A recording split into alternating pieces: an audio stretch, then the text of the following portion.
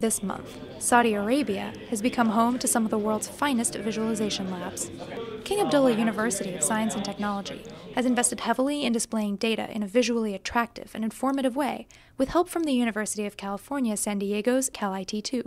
On my tour today of the visualization suite, several applications were being demoed on the displays, including a DNA visualization in 3D that doesn't require those hokey glasses.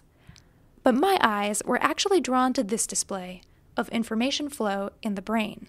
Here's research scientist Chris Knox. The questions that has been pursued with this is trying to understand which parts of the brain are connected and where messages that are generated in one part of the brain flow to other parts of the brain.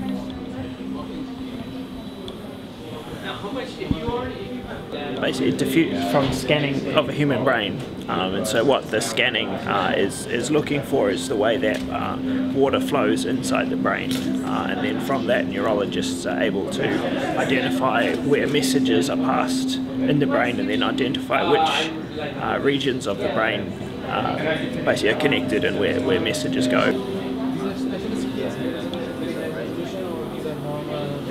So the water is kind of a proxy for the messages. So where water is flowing in the brain is where the messages are also flowing.